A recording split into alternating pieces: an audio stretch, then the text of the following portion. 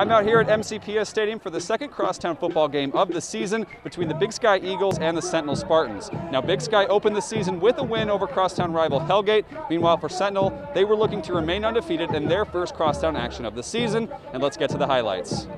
Sentinel strikes quickly to start this one off as Charlie Kurgan fools everyone and scores from 4 yards out. Spartans lead 7-0. After Zach Cruz recovers the ensuing kickoff, he is rewarded on this next trick play as Dayton Bay swings it to his left to Camden Sermon from quarterback to quarterback to quarterback as he bombs it to Zach Cruz for the touchdown, and the Spartans lead 14-0 early. Twice Big Sky got deep in Sentinel territory in the first half, including this fourth down conversion between Coulter Giannacaro and Sean Hughesby.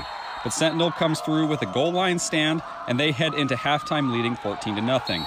Spartans recover the opening kickoff again, and it's Sermon who scores right away. He runs to his left, and he makes it 21-0, and from here, the Spartans just rolled.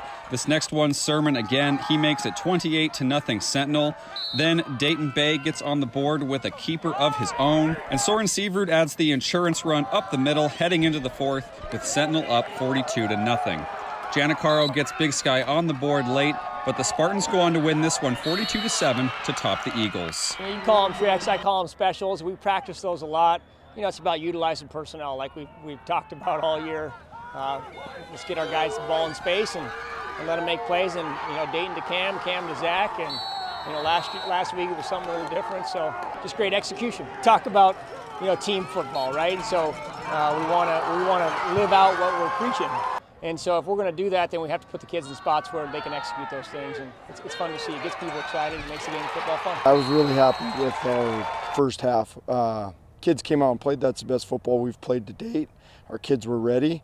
And like I told them, we put it all together. We build on that. We got a good opportunity to end the season with 3 wins. I thought every time we got the ball, we moved it pretty well. A couple times we didn't capitalize. You know, we were putting ourselves in good position. A couple little errors here and there, but overall, I thought we played fairly clean. And then defensively, I thought we gave ourselves a chance. We gave good opportunities, and I thought we were frustrating them early. And I thought if we could stick to that, we'd give ourselves a chance at the end of it. Crosstown game, and Big Sky always plays with great tenacity and scrappy, and so they put us in some difficult situations, and you know that's what the game of football is about, and so I was proud of the way we responded. Sentinel improves to 4-0 while Big Sky falls to 1-3. In Missoula, Kyle Hansen, MTN Sports.